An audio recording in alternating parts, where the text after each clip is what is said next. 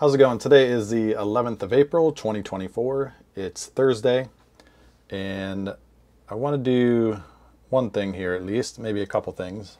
I realize this bull triangle hedge that I'm trying to put in here it's only going to kick in at expiration, basically. So I sold it for a $4.05 credit, which is $20.25 in real money. So I think I'm just going to close it. I'm up $11.25. That would at least give me break even on the fees and everything. So let's see here. If I go to curve. All right, so here's the curve, and this is where we're at here. At expiration, I can make $20.25. If somehow it moves way up here, I could make $270. Problem is, you know, this expiration says 52.50 basically. To get up here to 5,700 is quite the up move. We've sold off about 3% recently, but what is that? 250 to 700. That's like 450 points. So 5250 divided by 400. Wait, that didn't work out. 50, that's not what I want. 400 divided by 5200.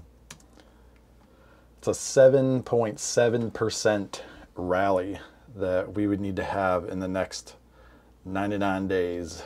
So maybe it could happen. I mean, especially since we just sold off 3%. I don't know. Right now it looks like we're in a short-term downtrend though. So I don't know. Maybe, maybe not. But this kind of goes against my whole experiment. I'm trying to test out these 112s in the put side, on the put side.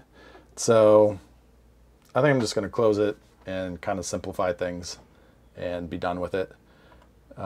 Like I said here, if I close all these out, in theory, where'd this go? Oh, now it dropped down to $9.87. So basically it'll be a wash. You know, I might lose $1, gain $1, something like that.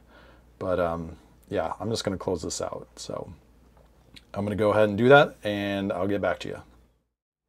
All right, so I got that 112 bull trap, bull triangle closed out. And it's down here at 26, 27, 28. By the time it was only open 6 days because I changed my mind.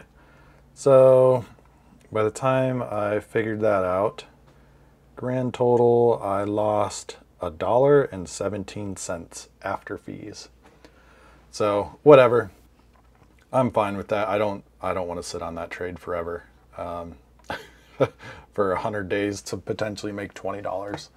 So even the upside potential, I don't know, just like I said, it's deviating from kind of the strategy I want to do on this. So anyways, so the next thing I want to look at here is, I don't know when, no one has ever said, or I've never seen it said, when you want to close out the protective put spread, right? So this one's up almost 50%. It was up 50% earlier today. So if I would close this, you know, I'd get a profit of 18 bucks. And then I was thinking, well, the original one cost, so this is at 12. The original one costs like $8, $8.25 maybe. So then it's like, if I close this one for $18 profit, and then I roll it down, you know, then I'd open another one to protect it. I could open it here at $8.60. You know, that would be about what I paid for the first one. So then I'd pocket the difference, right? So let's say the first one cost 40 bucks to open, but I made $20 on it, right? And then this one costs 43 to reopen. So I'd be up 20 bucks, right? I think that works out. So I think I'm going to do that. It seems to make sense. I guess I will find out here in a minute. So I'm going to go ahead and close this out and then reopen the next one. So let me close this here.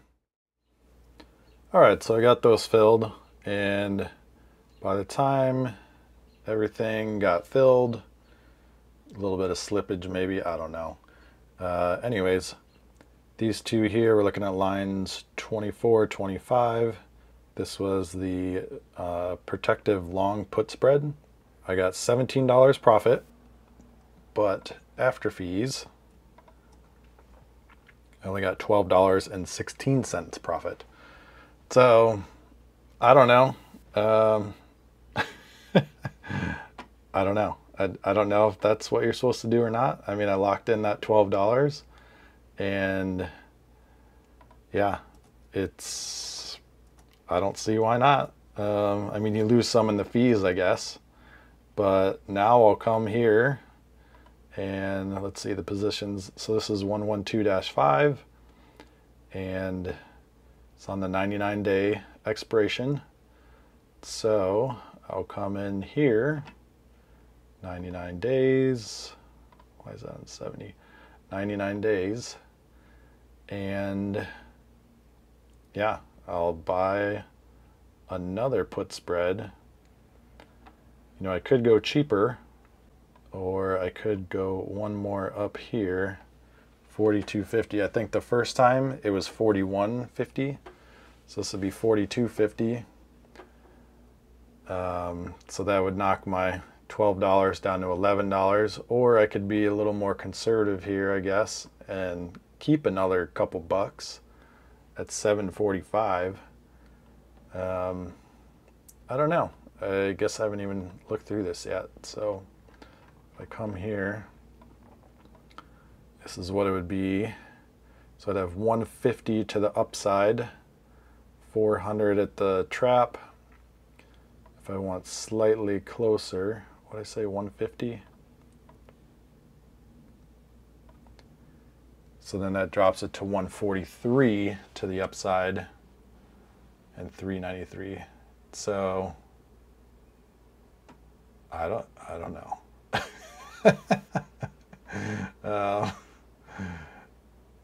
Let's see, 25, 22 delta. I mean, that's where you normally open it. Well, that went up to 43 now. Maybe I'll just come down here and max loss 36, max profit 213. And yeah, then that bumps that to 150 there and 401 there. Yeah, whatever. Sure, man. 725. That actually increases my overall buying power by $21. All right, so I got that filled down here at line 32 at the bottom. And I just combined it together this time to keep it simple. So I did the long put spread and had to buy it for $7.50, which is real money of $37.50. And yeah, so now when I combine all the 112-5s, the total possible is 167.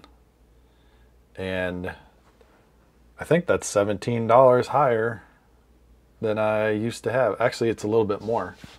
I think before it was like 145. So by locking in, this is all pre-fee. So by locking in that $17, and then also I took a slightly less aggressive long put spread on the second one. I went from like 145 maximum to 167. So yeah, I think that makes sense. I think it's up $17. So I guess I could try it this way. Let's see what after fees looks like. Yeah, 153, and I think before fees is like 140-ish or something. So that basically makes sense. You know, I made 12 bucks on the other, took a slightly better position on this one. Yeah. Yeah, I think it makes sense. I think I technically locked in $12 after fees. But yeah, I don't know. I guess I don't know what to do or when to take profits on these. I mean, that one had a profit of, well, it's separate. It had a profit of about, what was it, 45%? 45% of the max profit. So for the original one, I bought it for $41.25 in real money, I think. And I sold it for about 60 or just like 58 or something, right? So then after fees, that difference was $12 in my favor. And so now I opened this one up cheaper. This one only cost $37 in real money. I guess after fees, it's $41.88. I don't know. To me, that makes sense for now. If you know of a better strategy, I'm all ears, because ever since I've started doing this in 2024, the market has just gone up. I mean, this is the first meaningful correction of the year, basically. I guess it went down, let's see real quick on my other screen.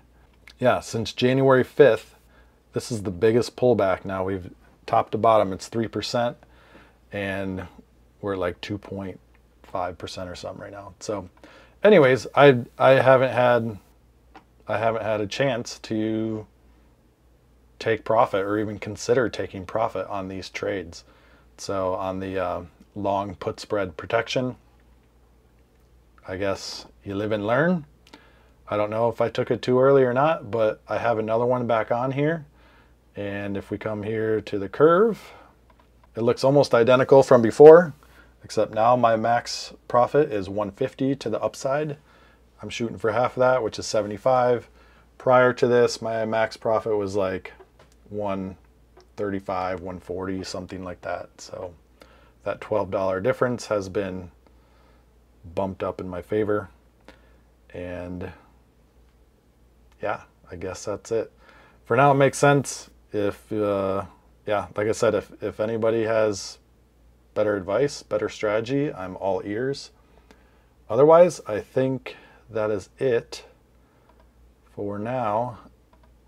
All right, I got a little interrupted there, so I'm not sure where I left off, as usual. I guess I'm done for now. I'm toying with the idea of opening a strangle in MES, but I don't know. That's kind of goes back to the strategies that burned me in the past. So the only reason I'm considering it is because IV rank is at 41, so that's pretty high. But I don't know. I guess for now, I'm in no rush to open up anything. I do have some buying power available, so I guess I will consider it. But at this point, I'm just going to stick with this stuff, and yeah, that's it. All right, thanks for tuning in. If you got any ideas, I'd love to hear it. Otherwise, I'll see you later. Thanks.